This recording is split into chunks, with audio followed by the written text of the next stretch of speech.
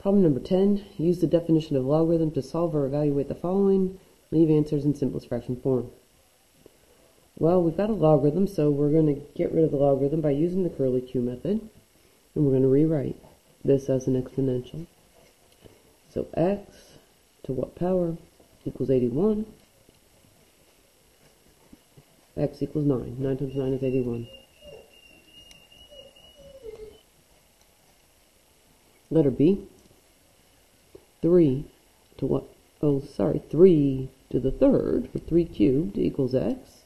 And 3 cubed equals 27. Letter C.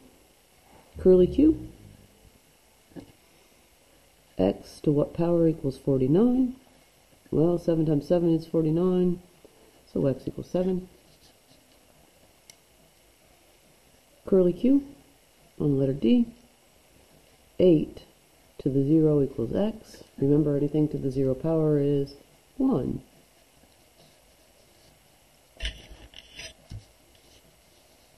Letter E.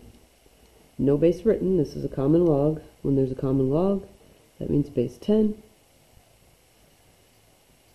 This is 10 to the x equals 1,000. So 10 to what power equals 1,000? Well, 10 times 10 times 10. 10 cubed. 6 to the negative 3 equals x.